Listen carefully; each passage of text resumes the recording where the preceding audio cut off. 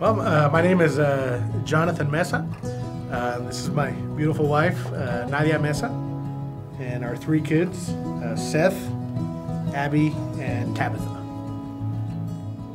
All right, my name is Jonathan Mesa. I'm the Director of Spanish American Evangelism. My family and I moved down about 4 years ago, and we've been handling operations down there. Spanish American Evangelism, or SAEM, has been around since the 60s, and so it's been a great honor for us to be continuing this legacy of work on the El Paso-Juarez border. We consist of missions, ministry, benevolence ministry, and a media ministry. We're most known for our printing ministry, handing out tracts and literature, teaching literature for churches in Mexico. So we're very grateful to churches like you that support us, that make this work possible, and thank you so much for having us here. One of the prayer requests that we've had has been that the Lord increase our influence and ministry where we're at. And so we're very happy about that because He has done exactly that.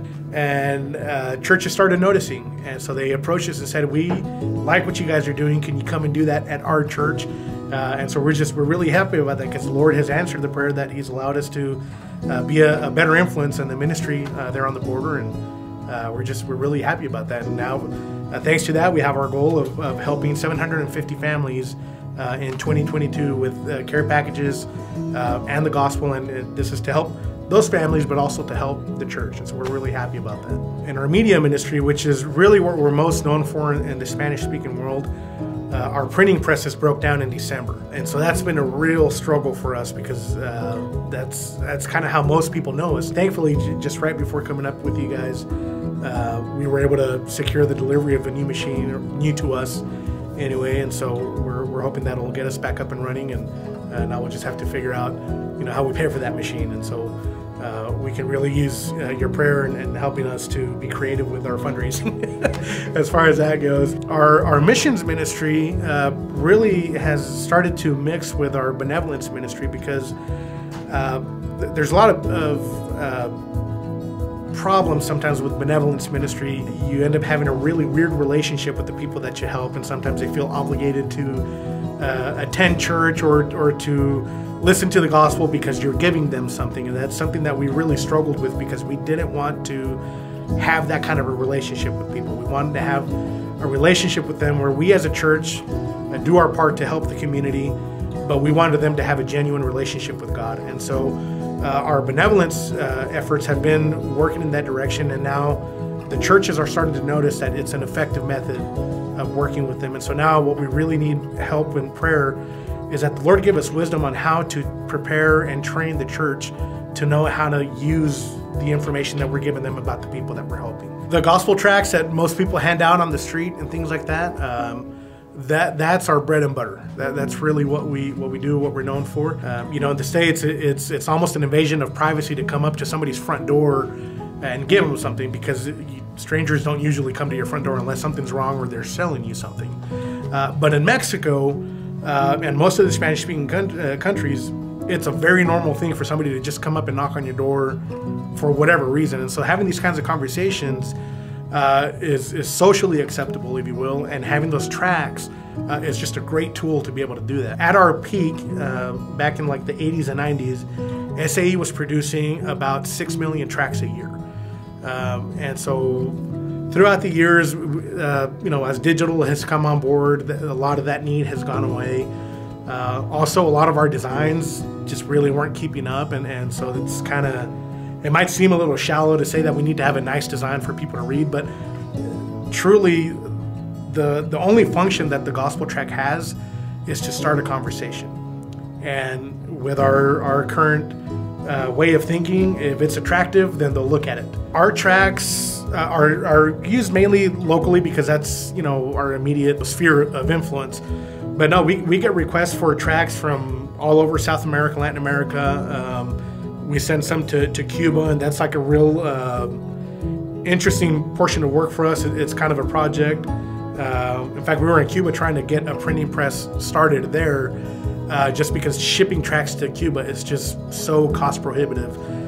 We took an exploratory trip a few years ago, and nothing's really come out of that because every time that we try to figure out how to send a printing press down there, we can equip a printing shop for about $10,000. and get it down there. It's just getting it down there. We haven't been able to figure that out. So for now, what we do with like the Cubans, whenever we know somebody's going over there, we try to coordinate and get them to take some literature with them and fly it into the country. But no, our tracks go, pretty much anywhere that the Spanish-speaking world is at. We do a lot of tracks in the States as well. We get a lot of requests for tracks in the States. When we started looking into the digital tracks, we were actually thinking more about the American community than we were about other places. But the more that we started to think about it, even when we went to Cuba, there's nowhere in the world that doesn't have a smartphone anymore.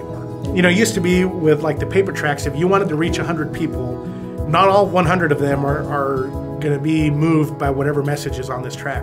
But you would have people that would be, and they would seek, further information from whatever piece of paper that you gave them. But trying to make contact with 100 people meant you needed to hand out 100 pieces of paper. If I get this gospel tract and I'm one of like the 10% of the people that get a gospel tract that's going to look at it, I'm looking at it online, and as soon as I share it on my Facebook, I've at least multiplied that by the 200 people that I have on my my friends list. So the digital aspect of it really allows us to multiply our reach. Now we're just a touch away from them saying, hey, I'm interested, can I get some more information? And so that's where we're hoping to really go with the digital part of it. Spanish American evangelism actually started out, or one of its main components when it started was church planting. When they started that ministry, Brother Bill Morgan agreed that he would plant churches on the American side, and Freeman Bump was going to be planting churches on the Mexican side. And he planted about 5 churches in Juarez, and those 5 churches have now grown to about 9 or 10 other churches just in the city, or not 10 other churches, but 9 in total. And then in neighboring cities or towns, the church is growing out there in that direction as well. So that was kind of how SAE started, but really after about the 80s, that portion of the ministry kind of faded away. So when my wife and I came over to SAE to start directing it, that's one of the things that we wanted to do. We wanted to get back to our roots of church planting. That's the missions portion of it, is we're getting back into church planting. We also help coordinate a lot of other ministries and missions that go down to the border. We do have an extensive network of churches and ministries that we know, and so we've had calls before from other ministries that, hey, we'd like to take a group down, but we don't know what to do or who we can reach out to, and so that's one of the things that we can help out with. I grew up doing a lot of translating like that for mission groups, and so that's kind of one of the things that SAE can also do is, if you guys need a translator, when you go down there, we'll throw you in there, someone that can translate or that can navigate the city for you guys and things of that nature. Our offices are in El Paso, so we do get some English speakers that will go in there. So if you get a little homesick and you only want to be stateside, we have plenty of work to go around.